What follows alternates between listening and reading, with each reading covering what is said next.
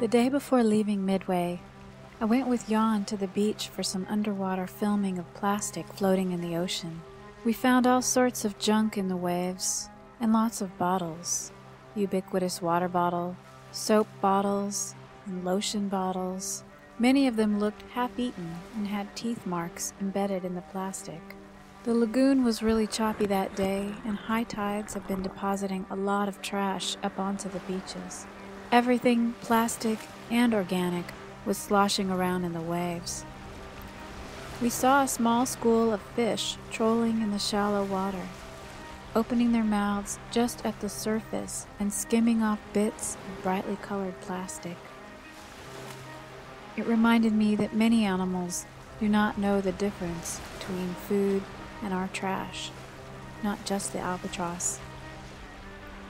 After years of eating sushi and other seafood, I wonder what plastic residues or chemicals are in my body.